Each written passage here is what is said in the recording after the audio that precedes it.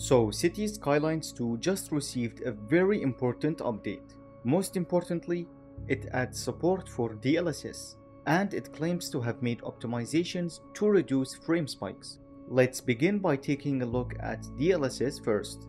Previously, the best anti-aliasing option available was SMAA, and there were no upscalers. SMAA just wasn't up to the task of eliminating jaggies.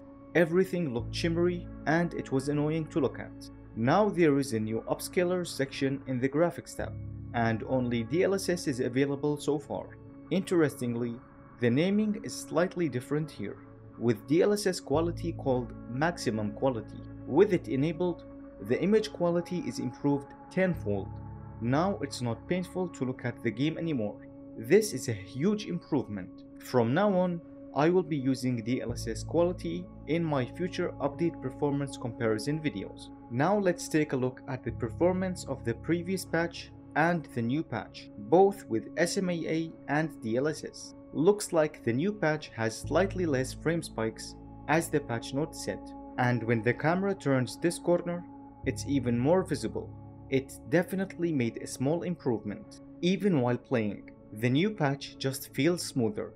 The average FPS improved by around 5 to 10%, and the 1% lows are definitely higher now, but they are still quite low. I consider anything below 30 FPS to be unplayable, and even with DLSS, which further improved frame rates by around 21%, they are still not hitting the 30 FPS mark. Keep in mind that I am using the lowest settings here. The devs still have a long way to go in optimizing this game. As big as this update was, it's only a tiny step, and I still wouldn't recommend anyone to play the game just yet.